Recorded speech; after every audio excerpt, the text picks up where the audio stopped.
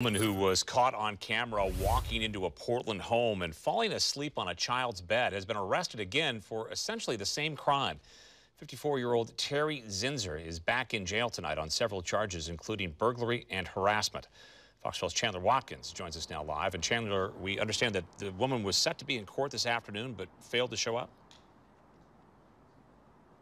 That's right. According to court documents, Zinzer was behaving erratically, and authorities couldn't get her to leave her cell for her arraignment today. The documents go on to state that Zinzer couldn't be interviewed after her most recent arrest, and that, quote, the defendant has been in an isolation cell since arrival to the Multnomah County Detention Center. Her erratic, uncooperative behavior has made her difficult to process and a threat to staff safety to deal with. Now, speaking with several people who have had run-ins with Zinzer in the past, they say to them, this just shows that more needs to be done to help those with mental health problems in our city.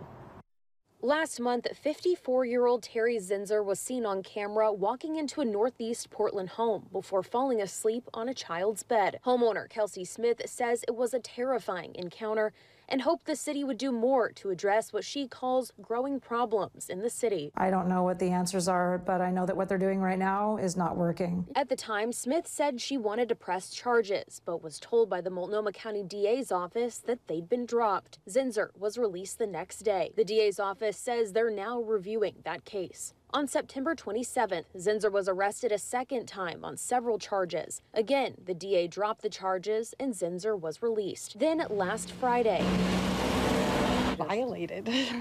It's violating to have someone in your space. Stephanie Sabin says she had just gotten home from work and saw someone was asleep in her bed. She first thought it was her daughter, but quickly realized it was a total stranger. She yelled at her to get out before running out of the apartment herself to call 911. A neighbor and I walked back in, and we found her not in my bed, but in my closet, wearing my clothes and sleeping on the floor. They ended up arresting her, but she left wearing my clothes, and yeah, it was a traumatic situation. I'm sure for her as well as for us. Sabin says this most recent incident involving Zinzer just shows a systemic failure for those with mental health issues. I was just frustrated. And then I was sad. Like, I mean, especially later when I found out that she has multiple charges against her. It's sad. Like, clearly a woman who needs help and just cycles and cycles and cycles through the system. And, obviously, the system isn't working, and what are we going to do about it?